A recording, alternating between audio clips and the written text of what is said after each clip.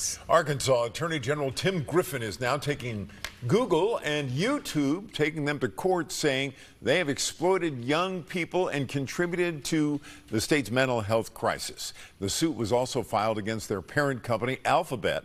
The AG claims the company's practices violate the Arkansas Deceptive Trade Practices Act. He says, quote, Google has deliberately designed and marketed YouTube to exploit and addict young users, contributing to a mental health crisis in Arkansas, close quote. Griffin goes on to say, quote, the majority of children ages 13 to 17 report using YouTube every day. A man